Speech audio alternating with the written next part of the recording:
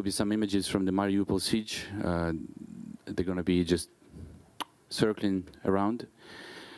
There will be some graphic images, so I'm sorry for that. Cover.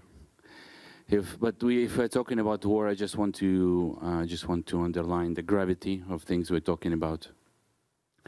It's always it's one of the problems of a modern media. Not everyone wants to show their real, very, very tough, hard suffering, because they save the viewer. But I think we need to do that. That's the idea. We are mic'd, so you want to start? Let's kick off. Yeah, just behind 10 o'clock. So welcome everybody. Welcome to this session about Ukraine. It has been a big topic, Ukraine, obviously here in Davos, and I think it is really important to do this session because the press is playing a very important role about what is happening there, bringing us the news, and without journalists risking their lives, we wouldn't know exactly what's happening over there. So this session is called Reporting from the Frontlines, and we have the chance to have Mstislav Chernov from Associated Press and Sasha Valkulina. Valkulina, who's the business editor from Euronews. We will listen to their story, and we will try to understand what they experienced, but also talk then in a second part a little bit about how important it is to have professional journalists in the war zones. And also at the end, we would like maybe to talk a little bit about what can everybody do to support those journalists, since it is crucial that those atrocities are reported. So Sasha, we will start with you. So 24th of February, this is the sad day where everything began. So what happened for you? Where were you? Also, I mean, on a logistical side, on the local side, where have you been at that time? But also, what happened, you know, in your mind? Can you share a little bit what was your situation, please? Thank you, Jan. You might wonder why the business editor is. The microphone doesn't work. You might wonder why business editor is in the session about reporting from the front lines. I'm normally based in France. I'm Ukrainian born, raised, but for the past 11 years I've been based in France. And I was on an assignment to cover political situation in Ukraine, starting from the 13th of February. I was on that final last Air France flight, Paris-Kiev, and they stopped flying. And I was in Kiev. I was in the very central Kiev on the Maidan Square. Until then, was supposed to fly back on the 23rd. Didn't happen. This is an open conversation. I actually had my COVID as well, so that was like the jackpot. And I stayed there, and we've heard those dates, remember, in the run-up before it started. You remember we heard the 16th of February, the 22nd of February. Okay, the 16th is over, the 22nd is over. What's happening? You know, there was this, and it was the evening of the 23rd when the tension was absolutely palpable, specifically among the journalists in Ukraine, foreign journalists, Ukrainian journalists. I have to give it to them, amazing Ukrainian colleagues which was the case with me. I got more indications and information in the late evening on the 23rd. Spent some time on the phone with my sources, spent some time on the phone with my management in the newsroom. And at 4:40 in the morning on the 24th, I got a phone call from a friend who told me it started.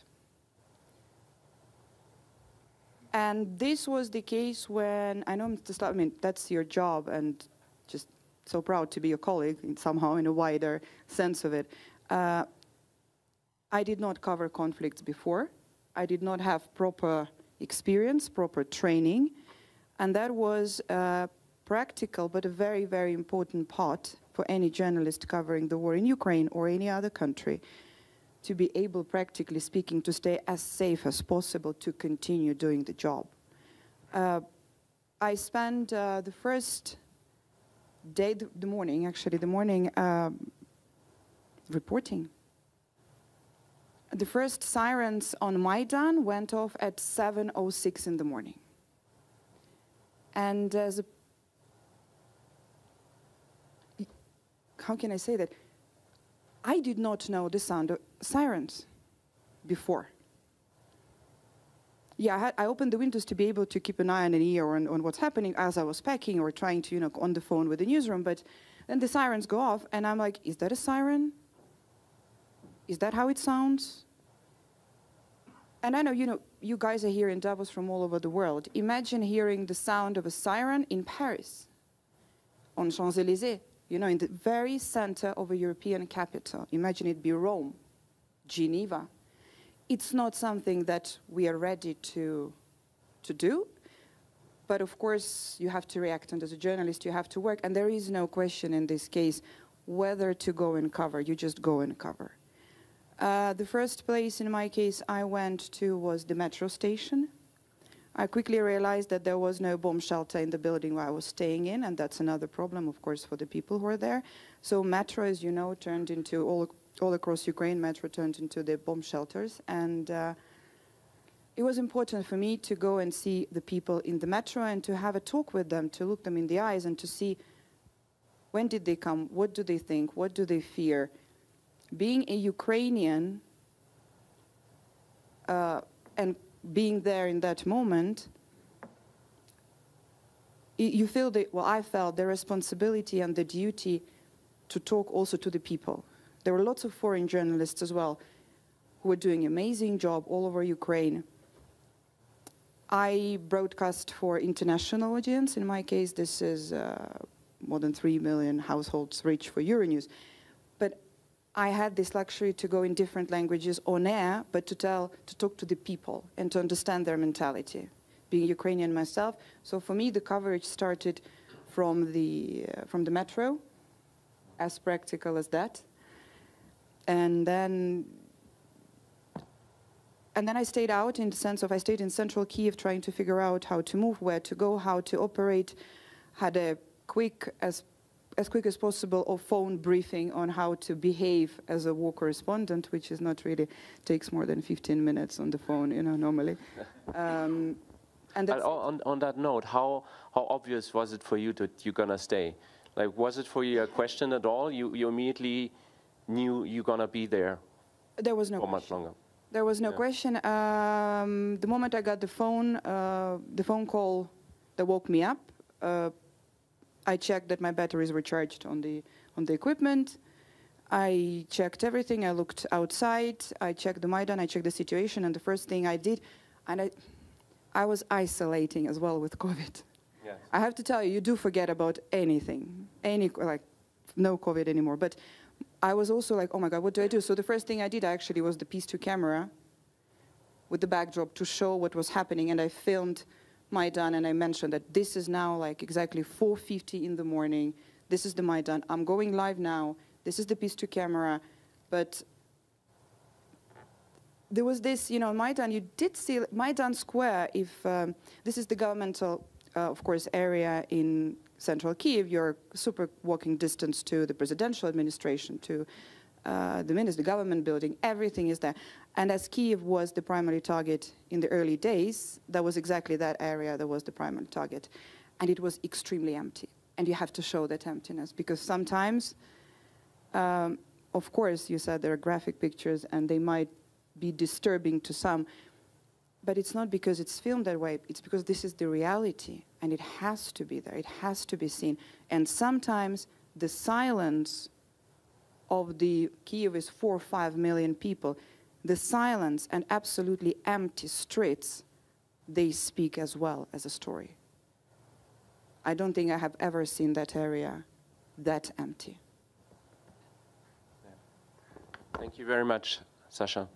Mstislav, you were in Mariupol when that happened, when the war broke out. So tell us, how did you get there, and what did you witness when you were there? I might get a little emotional. So sorry, this microphone doesn't. Is this working? Can we turn it on? We'll just switch. Yeah. Yes. Thank you. I'll get a little emotional when I speak about Mariupol, but this is very normal, so don't worry. It's just a automatic response. We actually arrived to Ukraine long before. I mean, I'm Ukrainian, so when there is a story in Ukraine, big story, I keep covering it. So we arrived months before the war started, and I'm going to stop that for a while. I'm going to turn it on again.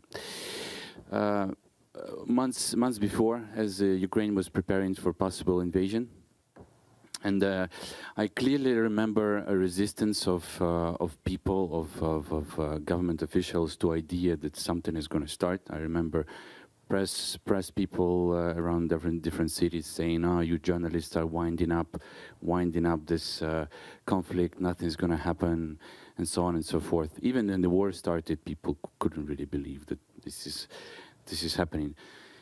But I went to Kharkiv, to my hometown. Then I went to Donbas, and what was interesting for soldiers, it was very clear already that the war is starting, and I saw a sign of a relief in those who were on the front lines, because finally, after 8 years of conflict, things were called their real names. War was called war, and finally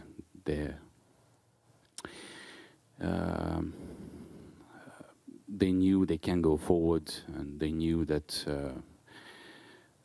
the world will get its attention to Ukraine, back to Ukraine.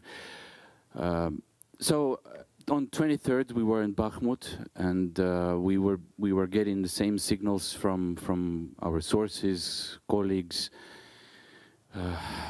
that Russia is preparing for invasion. So we sit around the table. It was evening. Me and two of my colleagues, we sat around the table in a small cafe, and looked at each other, and we said to each other, "Well, the war, or probably the Third World War, is going to start tomorrow or tonight. What we're going to do? Where do we want to be?" And back then we thought that if there will be invasion, it will be concentrated around Donbas. So we believe that Mariupol is going to be a central point, a central target for the invasion, because, well, geopolitically speaking, the corridor to Crimea for Russia was very important. So we looked at each other and said, Mariupol, okay, let's go. And as we were going out from this cafe, the waiter asked us, "Will you come back?" And I remember this feeling. I couldn't answer to her. And then we were driving. It was already night. We were driving to Mariupol. It's around 5 hours drive along the front line, and it was dark. And we saw Ukrainian army preparing for something. There were trucks with concrete blocks. There were heavy weapons. And we had this feeling that something is going to start right now. And I remember saying to my colleague, you know, Russia is usually starting war around 4 o'clock in the morning. So we have like 1 hour left until the Third World War. No pressure. And we arrived to Mariupol around 3:30. And in fact, there has been an address by Mr. Putin, and then explosions started, and then we saw all of this news coming from all around Ukraine. We couldn't believe that actually the whole Ukraine is being invaded, not only the Donbas, not only. And yeah, we just started live cameras. We went out on the street immediately, and I remember I was shocked that, you know, people still get on the buses, go to work, and people kept, you know, planting flowers. But that's what happens in the beginning of the war. We had our protocols. Who went to hospitals, who went to military, just to check where was the. There you go. Where was the injured? But first several days, I have to say, the first several days in Mariupol, they were relatively calm. The main fight was going on in Kiev, and that is the reason why most of the journalists left. Because I remember speaking to my editors, they also said, "Oh, Mstislav, nothing is going on in Mariupol. It's relatively quiet, no civilian casualties, and Kiev was just insane. It was European and around Kharkiv." And we said, "No. I know something is going to happen here. We just have to wait." So paradoxically, all the journalists have left, and we just stayed there. Later on, I couldn't believe that we were the only 3 journalists, international journalists left.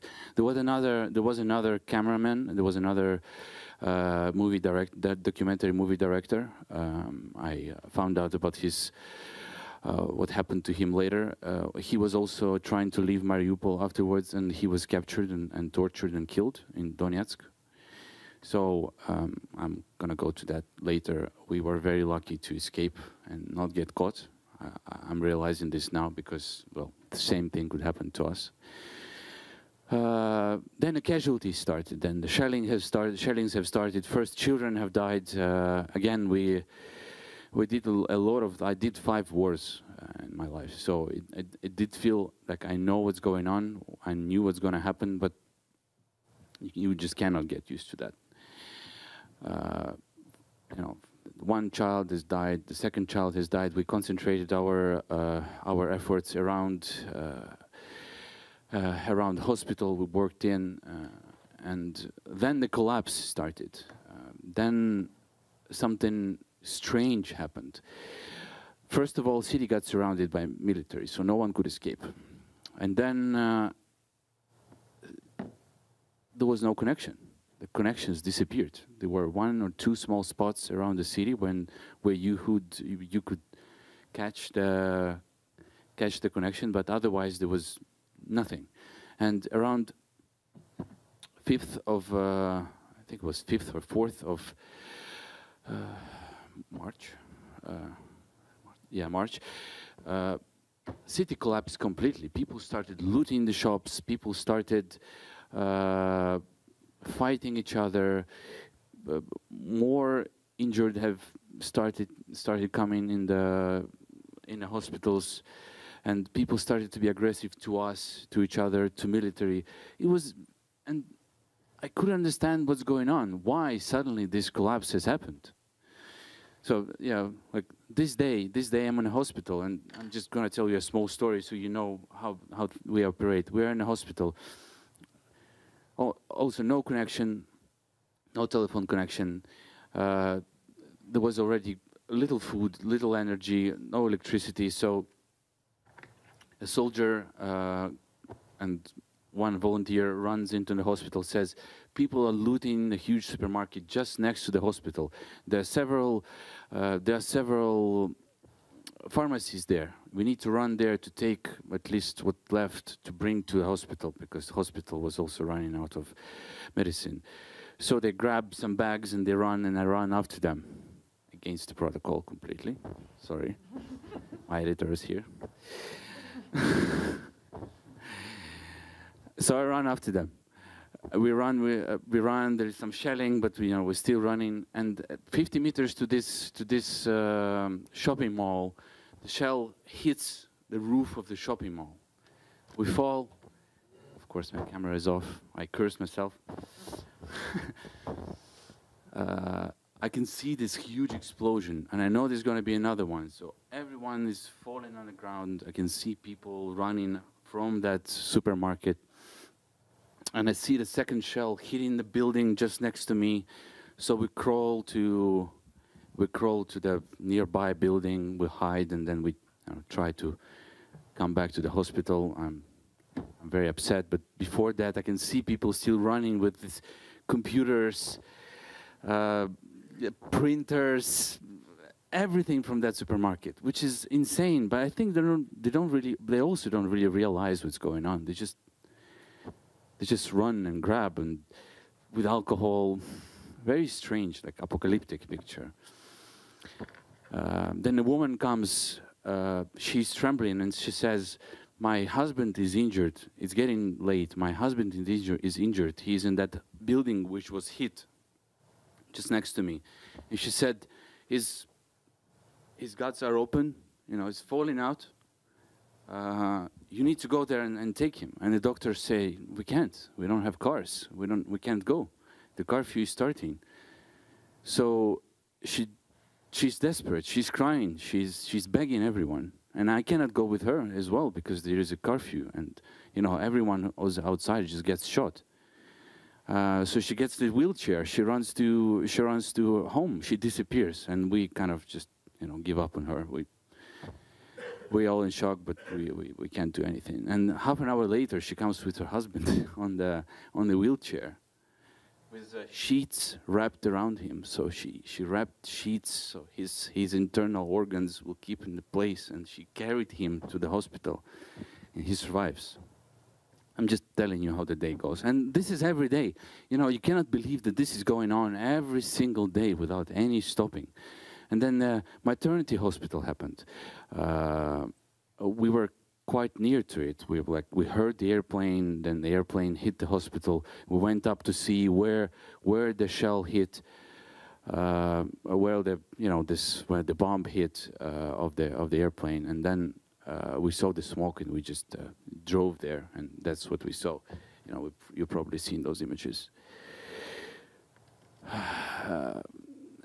And then we were without electricity, we were without connection. There was one single place where you could have a connection in the city by that time. It was near one of the mobile towers, but that place was constantly bombed, so you had to go kind of hide under the stairs just to cover yourself and just put the phone up. You know, hope that it would not be an airstrike, because stairs would not help you against the airstrike. Then we got stuck in this hospital. We came back to the hospital. We got surrounded. There. We could only send images. Again, there was a little bit of a connection on the 7th floor, which is very dangerous because shells were hitting the roof of the hospital. So 7th floor was not an ideal place. We would just split the video file in 3 parts, 10 seconds, and try to send from 3 phones for like 6 hours, and then the office would assemble. These are mass graves. By the way, this is a good example. Yesterday, there was a news on the Russian media, and they say they found a mass grave. Okay, this is very interesting. They claim they found a mass grave, and they say, "Oh well, we found a mass grave. It was done by Ukrainian army." But what they didn't show, that we showed this mass grave a couple months ago, the same place, and that mass grave is actually a mass grave with people who have brought to a hospital where we worked, and the children who have died in the hospital from the shellings are in that mass grave. And now you could see that same images, well, same place is shown by Russian channels, with implication that those people were killed by Ukrainian military.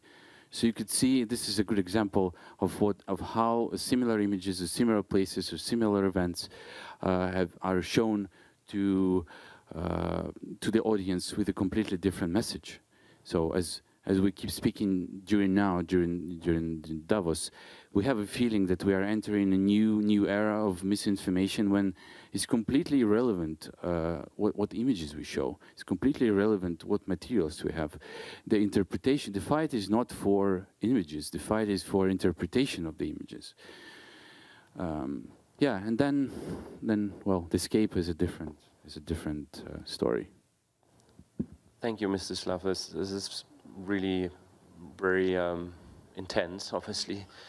I will do already a little bit of a fast forward. So back to you, Sasha. You're in Kiev. So how long do you stay? And at what point do you realize that it's time for you to pack? I was packed within the first 5 minutes since the phone call. Yeah. I imagine that you were ready to go. But when did you take the that decision, and how did it feel for you? What did you have in your head, and to come to the conclusion it's time to go? That was not my conclusion. In our job, that's quite often the conclusion of your team and your editors who decide that it is time to go.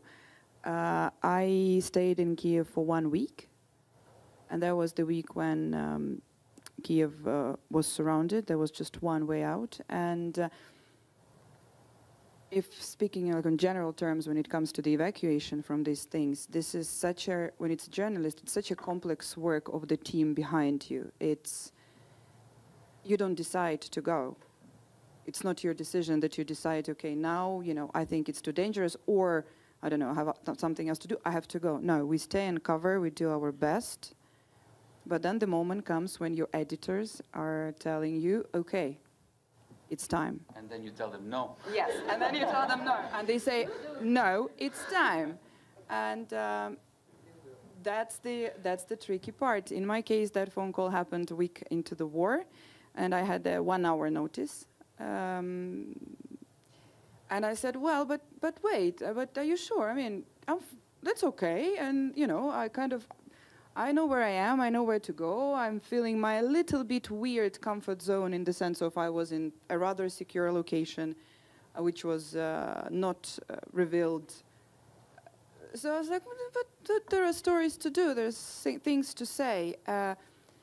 When millions of Ukrainians who fled the war, who left, in their cases that was the decision on instinct, that's the fear. And interesting, it's impossible not to get emotional, that's absolutely sure. But for people who are not journalists who decided to leave Ukraine, I feel that you do not evacuate for yourself. You evacuate somebody you love. Everybody who left, they left because they took children out, they took their parents out, they took relatives, friends. This decision of, I have to get out if you are a civilian, comes not even saving yourself, but saving somebody you love. In our case, for journalists, it's a bit different. We stay, we cover, we do our best, but then the moment comes when the team behind us, the team in the newsroom, in the offices, they cannot be, well, you can correct me, of course, but they cannot be 100% certain and sure that this road is okay, but they can say that this evacuation itinerary and this way to take you out is, for the moment, the safer than what we saw the past couple of days. So and this is when they come up with very detailed and careful plans, which you follow by meters practically, because you can't really decide to take, it's a complex operation, and you have a team of people working on it for days, and then they decide, okay, that's it, because it might all evolve and develop in a different way. So this is some sort of a window opportunity. So that was my case. It took me 3 days of drive from Kiev to cross the border, the European border, and the drive itself was also another experience, and trying to do the job when, there are also rules for security of Ukrainian forces filming, when it comes to filming, obviously, and we try to respect it. But this way as well, well, that's the thing, like you're there, okay, I'm on the move already, I'm being evacuated, but I'm still here, and there is still story in front of me, and I can still do that story, I can still document that, I can still tell as much as I can, as long as I can do it, as long as I'm in Ukraine. For this story, I have to. So I stayed 1 week, 3 days of traveling to the border, and then 2 more days, and 5 days generally to come back from Kiev to France. Mstislav, so you were in Mariupol. For you, the situation got difficult. So how did you decide together? For you also, you have to get out of there, and did you have a plan?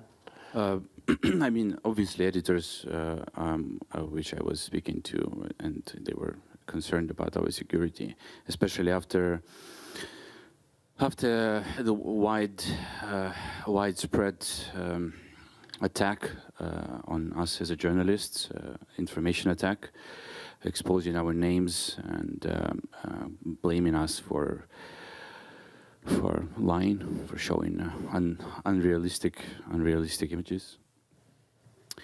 So we knew that there has been a campaign against Associated Press, against us personally,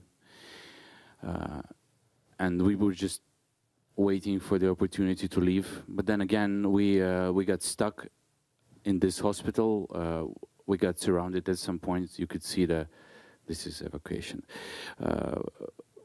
At one day we just found ourselves to be surrounded by Russian forces, and then police broke us out.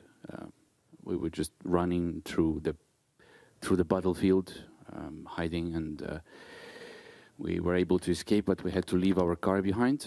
So we found ourselves in the last days before we left the city. We found ourselves just without a car, which is very hard to cover the war without being able to move freely. And by that time, Mariupol was shelled so frequently that the airstrike was happening every 5 minutes. You could just hear airplanes all the time.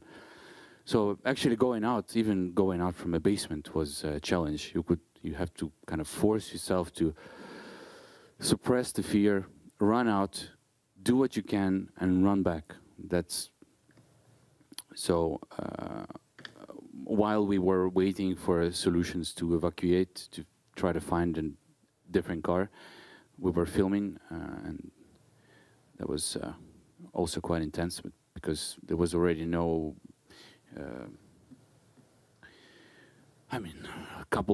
One hospital was working, and people were just lying on the streets, dead. But we managed to agree with the local family to evacuate. So we went out with them, and we were very lucky. There was just first days of evacuation when things got messy. Civilians were just running out, just driving hundreds, thousands of cars. So we got through 15 checkpoints, 15 Russian checkpoints unnoticed. We were just hiding our materials where we could. Our producer was, we always tell that story. Our producer was hiding a micro SD card with important material in tampon. So, we did what we could. And we got through.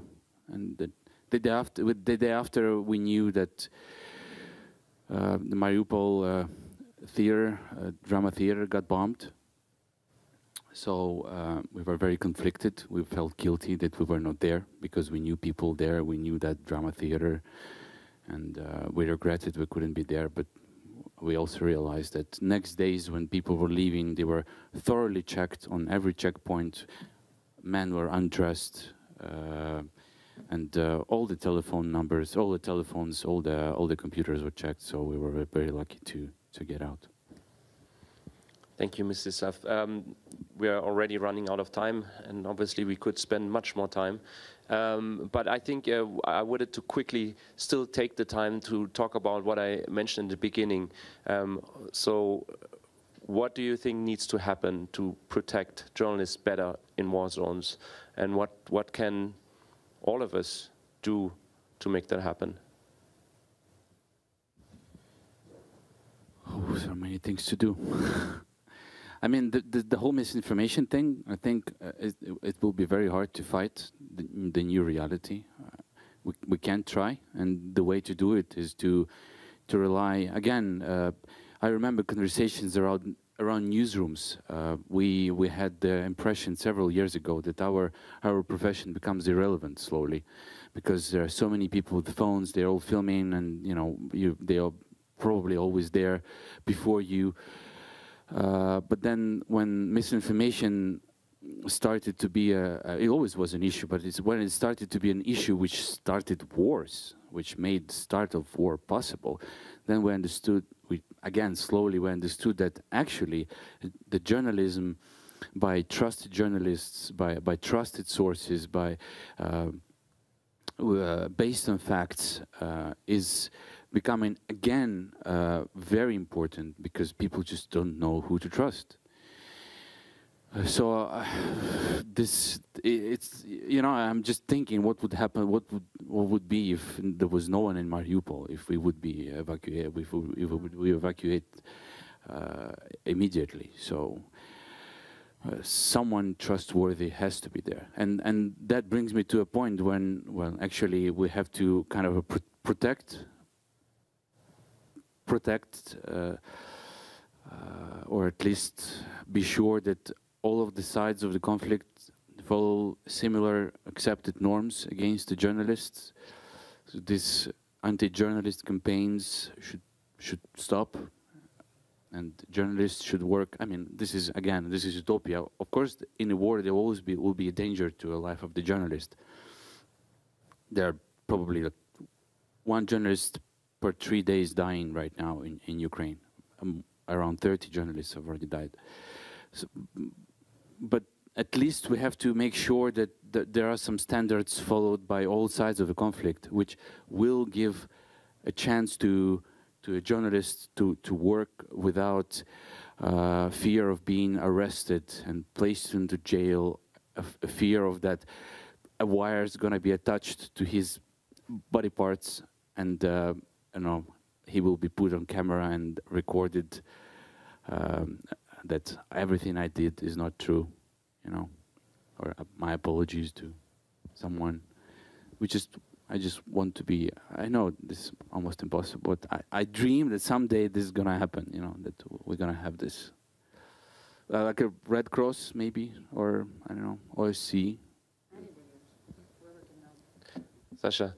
No, whoever can help do something about it, please do. I mean, that's the other thing, as Mr. Staff said, it's, of course, there is the war, and is any conflict zone, there could be casualties, and we understand that these casualties could also be among the media. But what we are seeing here as well, and as is that journalists are specifically targeted. That's another extreme of the whole situation. We're not talking about the casualty of somebody doing the job on assignment, filming, you know, doing the job, and it happens next. No, we're talking about journalists being specifically targeted. Their names are being on the list and being spread, their photos, their details. Of course it's utopia, and of course this is the perfect world when journalists are allowed to do their job, but I mean, if we don't, you know, it's these little things, if we don't kind of at least keep raising that and keep doing at least small steps towards that, that utopia would never be here, as much as possibly realistic. That's, what can we all do? Of course, there are organizations, and they can do that. The journalists will just keep doing their job. The editors will keep doing their job. We will be doing our best. But also, these pictures that you're seeing now, I know they're disturbing. I know you might find it very emotional. But I believe we have to see them. Because when you see this, and I know how it works, this is, I mean, this is obviously the footage, but I know there's even worse. Whatever's happening now in Mariupol is not filmed, and in other places as well. Watch this, acknowledge as audience, you know, as people we work for as well, acknowledge the reality and the importance of showing this reality. Because this, maybe I'm being very too optimistic, but this will also help build this pressure to ultimately improve the situation for journalists to cover, to be able to give the really reliable, fact-checked information. Thank you, Sasha. Thank you so much, Mstislav and Sasha, for sharing this, I can imagine, difficult experience. And I mean, thank you for your courage, and thank you for sharing this sometimes very, as you said, disturbing images, and for bringing them out to the world. It's so important. So I hope that maybe in January to see you again, and hopefully the situation has changed. Can only hope that. If the war stops, yeah. So thanks for the audience. Thank you again for doing that. And yeah, see you in January again. Thank you.